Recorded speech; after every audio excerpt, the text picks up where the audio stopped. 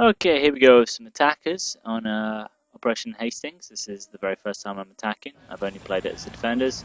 So I'm having a look around, see what's what. I see there's plenty of options in the base to deal with, plenty of vehicles. And there goes one of my options floating off right there, so that sucks. And got a tank here, Benzilla's driving it, and I don't really know what I'm doing, and I think he played the map before me, so I jump in his gun to see the map from the safety of this iron box here. So see a little surfboard there, it's a nice detail, probably an homage to Apocalypse Now, or some sort of film. I'm not a film buff, for all I know it could be Hot Shots Part 2 or something. But we arrive at the base, and we can see that B's right there in the ruins. I wasn't even aware where B was, because when I spawned as the defenders, all I know is that A got armed in front of me and died. So we get a little power drop going there, which looks damn cool. I start cutting down some trees to see get a better view of things. Unfortunately, the gun on the tank it's just horrible. You're better off just not using it at all. It's safe, I guess, and I really like seeing what's what from it. And it's really annoying for the defenders to get peppered by it. It brings them in cover, but it really doesn't do much damage. So I noticed the sandbags there, and I recognise them from when I was defending. There's a crate right there. So I hop out on the crate, tank's covering me, and I decided not to get in it and actually use my AK here, because I figure that's probably going to be more deadly than actually using the massive gun on top of the tank, because that doesn't do anything. And that guy scared the crap out of me. I flipped to a pistol just to see if I can. Because he just ran in there and looked at the crate, and I assumed he was going to disarm it there. But I wasn't stupid enough to fire at him, so I guess I can get some defense there. Yeah, and I threw the grenade there at B, and I assumed that we took it then. I didn't notice that it's actually said disarmed, and this is a case of me just not like figuring out what the hell's going on. Because we've got a few stragglers here, or what I thought were stragglers, but as it turns out, this is like still their spawn point. And I get into the ruins, take a few down. I think I'm pretty much done here.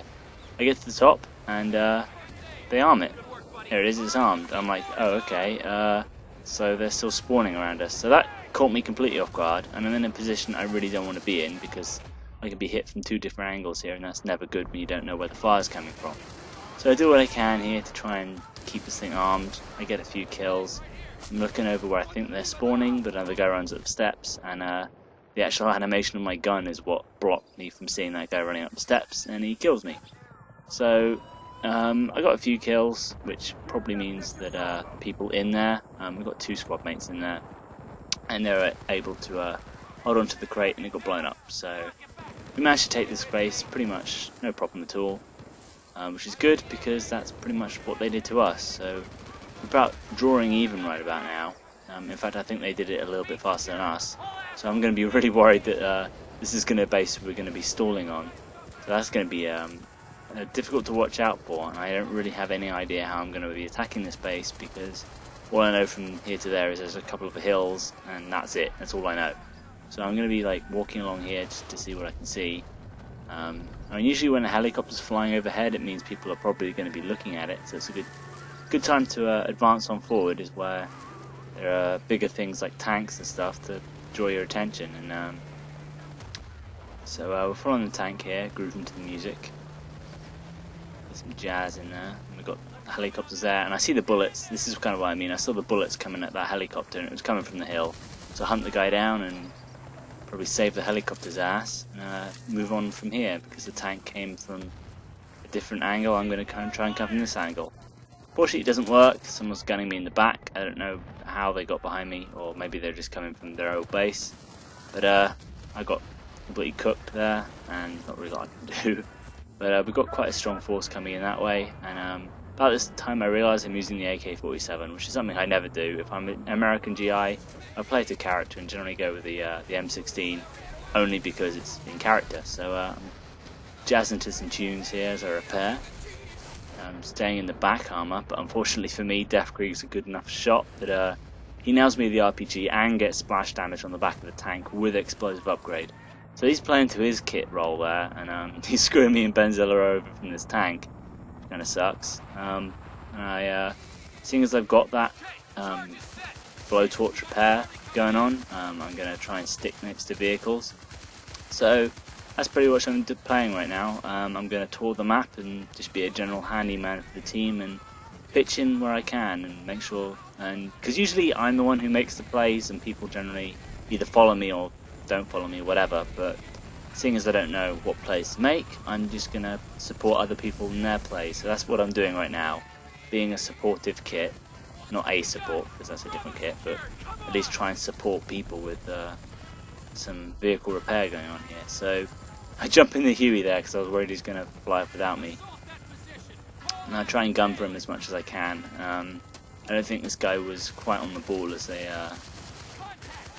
Huey pilot here, because he kind of flies really deep into their base, which leaves him absolutely no way of getting out of the base and back to our base where we're going to get completely just torn to shreds. So if you're going to be worrying about tracer fire from the ground, you're going to want to at least fly over the beginning of their base, not fly all the way over it, because you've got to fly all the way back before you're in safe airspace. So that's something you've got to think about. But I did jump out and I managed to survive somehow. Obviously they killed the pilot, and I'm on the ground long enough now that I know that people aren't chasing down my parachute to come and kill me. So I'm thinking I can move up on the crate, and we've got plenty of other guys running around here, so it looks like I'm probably going to be safe to arm this thing. Which I do, and have a look around and see what covers what. And unfortunately for me, these windows and these walls aren't bulletproof, as I'll find out to my cost in a sec.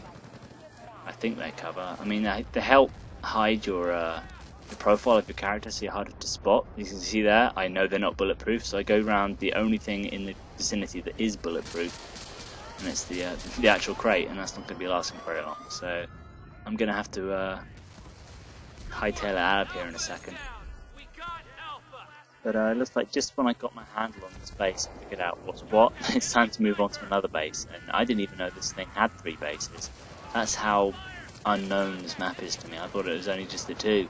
So the base moves on to a base I didn't even know existed, and I'm having a look around, and I'm not even sure which direction I'm going. I'm kind of having a little look where the crate icons are, and just following their stragglers to their base. So following a few guys over here, using a pontoon to cross the water, and we're already at the first crate here, so that's good.